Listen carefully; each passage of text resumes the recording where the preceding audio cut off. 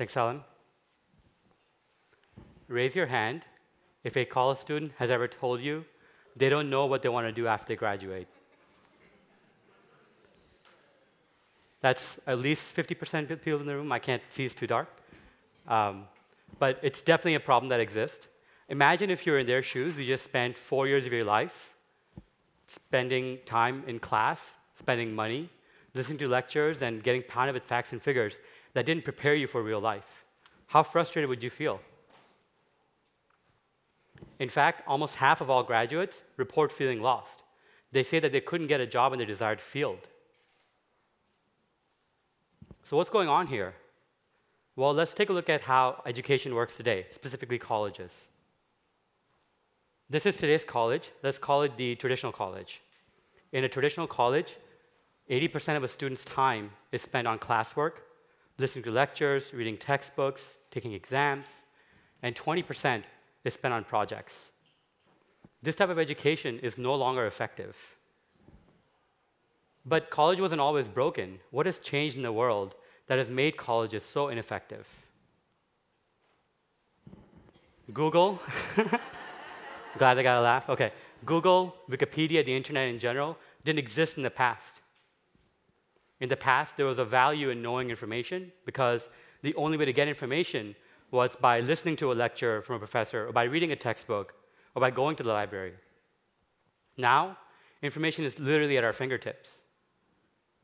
This has actually changed the way the workplace functions. Now, what employees know matters less. How fast they can learn new knowledge and apply that knowledge is what's valued. Therefore, colleges can no longer focus on teaching students just what to learn by making them memorize stuff. Instead, colleges need to put a radical focus on teaching students how to learn and how to apply this new knowledge. So how can they do this? Well, I think they need to fully embrace what's known as experiential education. Here's how. Let's call this new college the immersive college. In the immersive college, 80% of a student's time would be spent on projects, and 20% would be spent on classwork, lectures, exams, textbooks. This is the opposite of traditional college. Let's think of a more concrete example.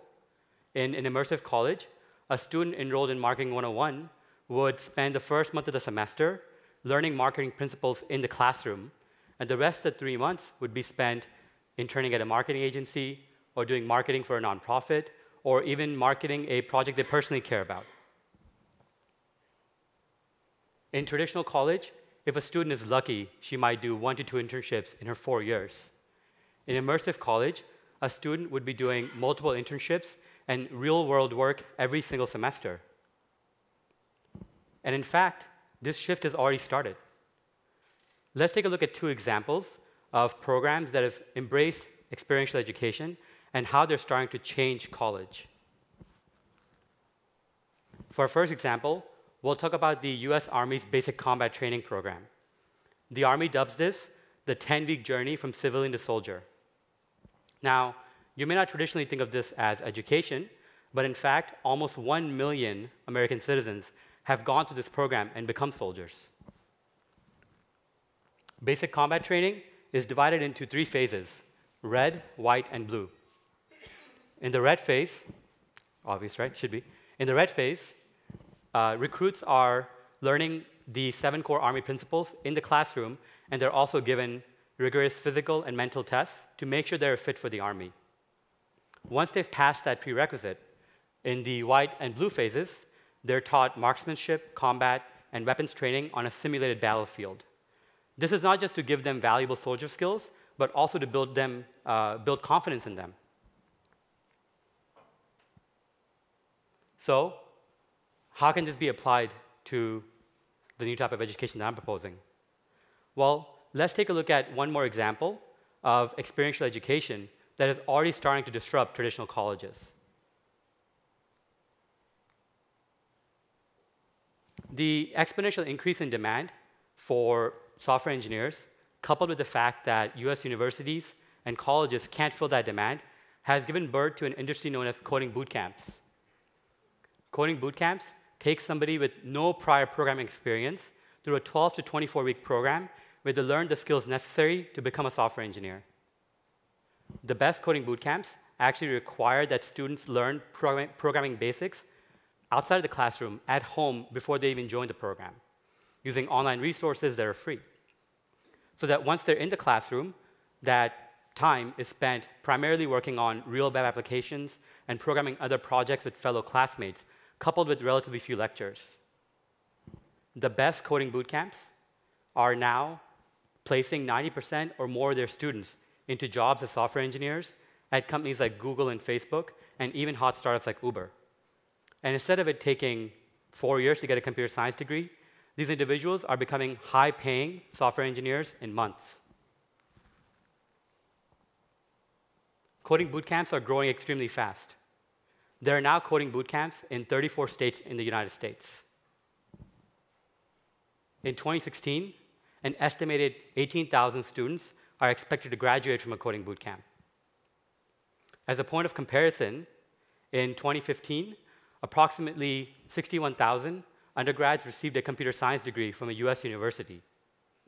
Think about that for a second. It took US universities 50 years to get to that number that I just mentioned. Coding bootcamps are already 1/3 of the way there in just 4 years. It's startling. So imagine if colleges were to embrace this in their core curriculum, and in fact, they've started to. Already, top-tier schools like UT Austin and UCLA are offering coding bootcamps as part of their professional education program for members of the community that aren't going to the college full-time. But what if they were to actually offer this as part of the core computer science curriculum? And not just for computer science, but for other majors as well, like business, finance, criminal justice, education, and electrical engineering. That's the immersive college. According to research in the Harvard Business Review, the top firms don't hire people based on experience. They hire people based on potential. They want to find employees that have the potential to learn new things and to adapt those things rapidly. And the reason is because what you know today may not be valid tomorrow. Imagine if we allowed our students to be able to test drive multiple careers inside and outside of their majors while they're in college and able to take a lot of risks. Not only would they learn practical skills, but more importantly, they'll learn how to learn. If students are given this opportunity, they'll go from feeling lost about their future and their career prospects, and will instead really feel like their education has liberated them and given them the confidence, the ability to not only know how to do things, and not only what to do things, but have the world be their oyster. And that, I believe, can change the world. Thanks.